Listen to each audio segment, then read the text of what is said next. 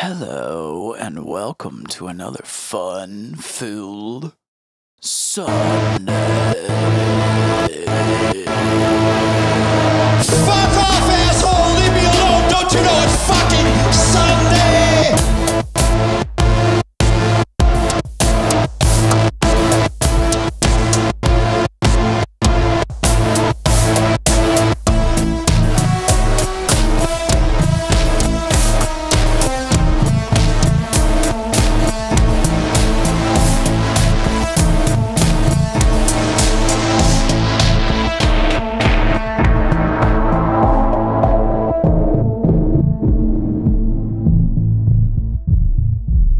All I gotta say is cue the crowd cheering noises, cue the arena-sized cheers and stomps, because Native Instruments have blessed us with the brand new synth in their complete collection called MASSIVEX.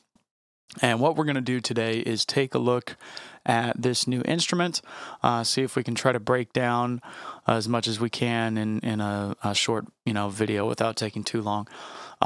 Many of its forms and functions and how you can navigate around the different modules and the different presets and the different routing capabilities that this synth has to offer.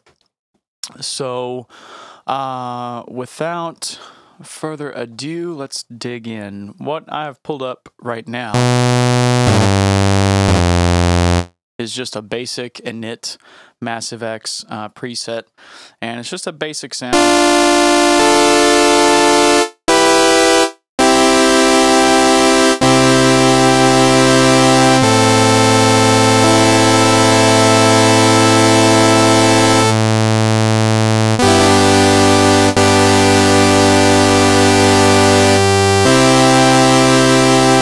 Little Tame Impala test for you. But essentially what we have here is just kind of a basic sound to start out with, and what we're going to start looking at here is the oscillator section. And so anything that you can see here that's in bold text or has an underline underneath it, especially when you kind of hover with your cursor over it, means that this is a menu.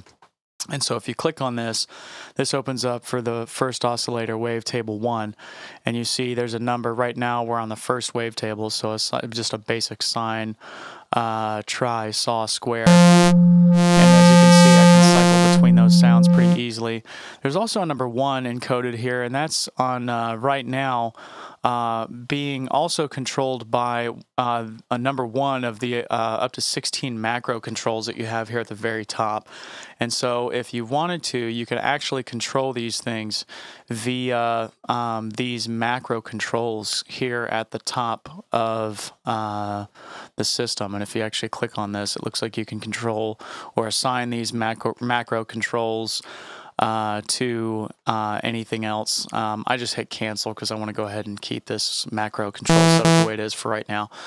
Within each oscillator, there's also a phase control and a filter control directly here within the oscillator. Now there's also a dedicated filter section over here, which we'll get into, but each of these oscillators has its own filter before it gets to whatever section it's routed into next. I say that because there's very flexible routing, which we'll also take a look at here. So this is also the level option, so you can turn up the level for each of these oscillators, and we can go ahead and make changes to the wavetable and have all sorts of different waveforms.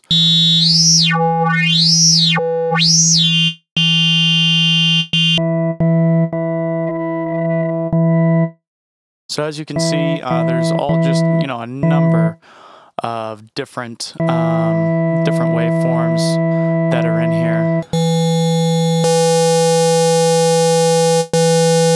as well as a number of remastered, very classic waveforms that you might remember from the original Massive.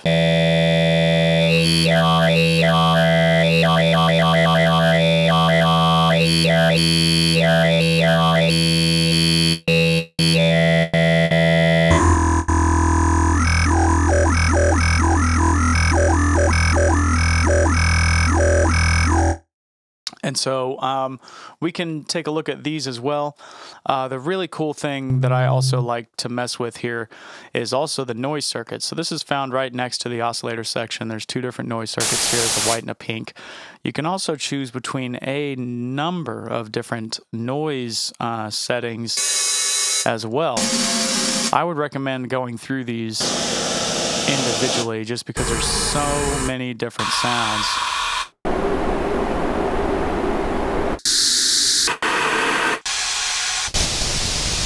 Now, of course, they're all filterable,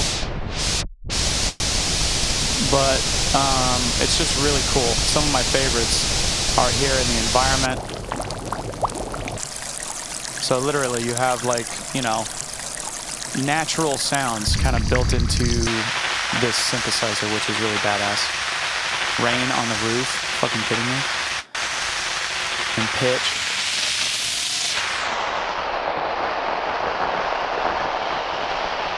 You know,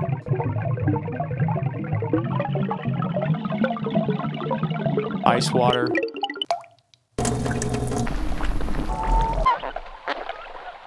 Or how about beings? How about a grizzly bear?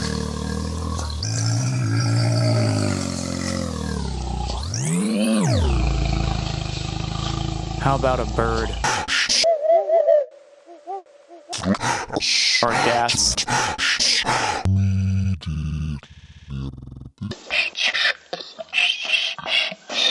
Or machines. These are also some of my favorite here.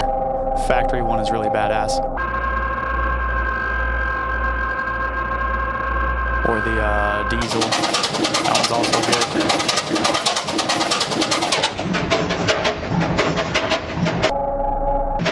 Or the war motor. So anyway, all of these noise oscillators, badass sounding.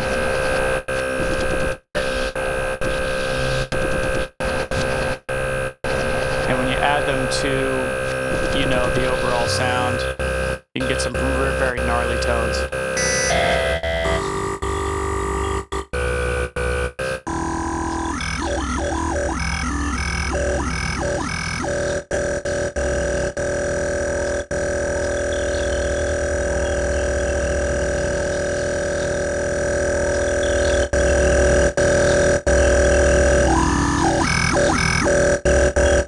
And so there's also a number of different insert effects that you can put in here. So ABC, here's the insert effects. And there's some different settings that come into play when each of these effects are put into the chain. And the routing allows you to make some changes in how things are routed, but you can also, I think, you know, the default settings are just routing series.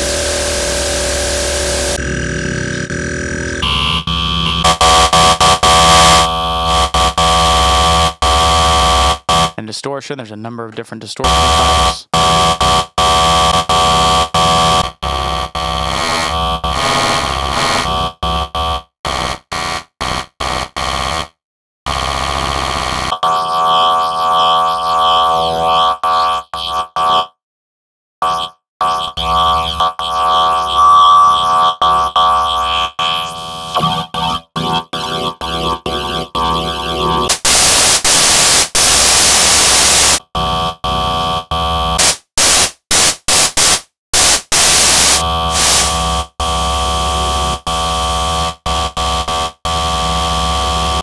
You can also add additional oscillators in here.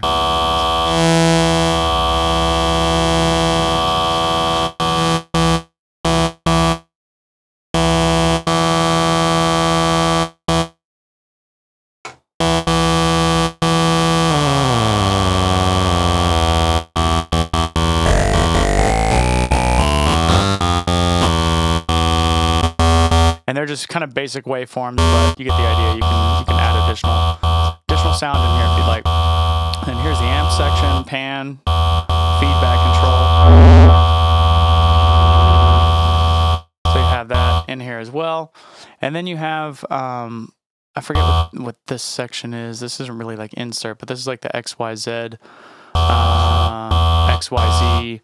Also, I think they're like mix or basically like kind of outboard effects. At any rate, you can take a look at the routing of how everything is set up within the routing tab here. So you can look and see, okay, this is how the oscillators are routed into the oscillator section, filter section, into this B section is off at the moment, and then and that's the these are the effects. So A, B, C in the effects chain, and then kind of the outboard effects before you get to the output. And you could obviously change how these are routed for the effects, or you can change how these are routed for the for kind of like the outboard effects here as well.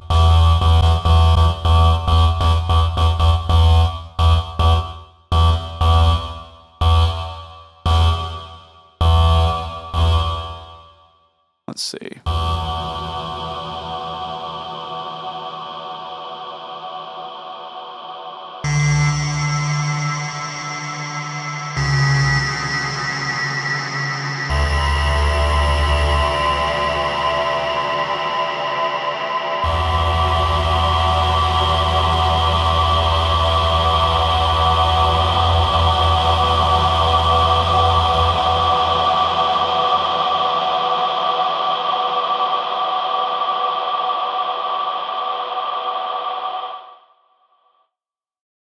So very cool, and again, you can actually control or change how things are routed within the routing section here.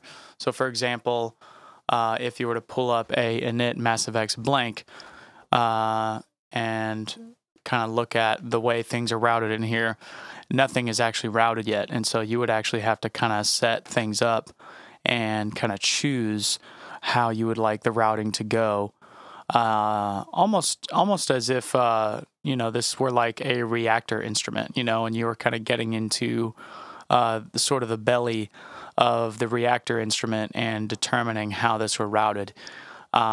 This is also for anyone that's familiar with modular synthesis or Reaktor blocks or things of that nature. This is definitely not unfamiliar territory. This is definitely familiar.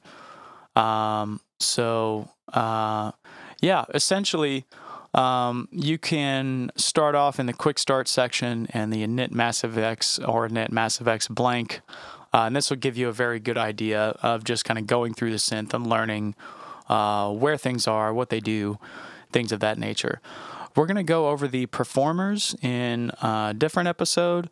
I wanted to kind of keep this fairly short and sweet, but there's many different capabilities that you can look at within the performing section as well.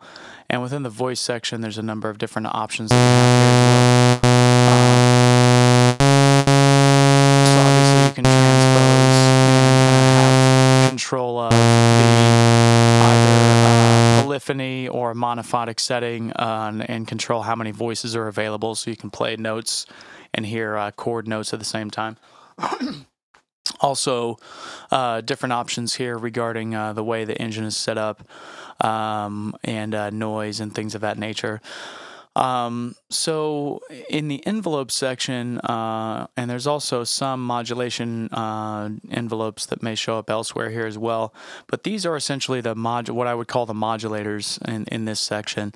And what you can do is you can actually assign these just like you can within the original Massive product. You can assign these to various controls within the interface, and then you can kind of click the if you've assigned it to a control, you can kind of basically assign automation to that control based on whatever modulation it's set up to. So essentially, if we wanted to try to do some kind of modulation on the what am I trying to say, on the filter, then what we would want to do is kind of set this up with a different envelope here.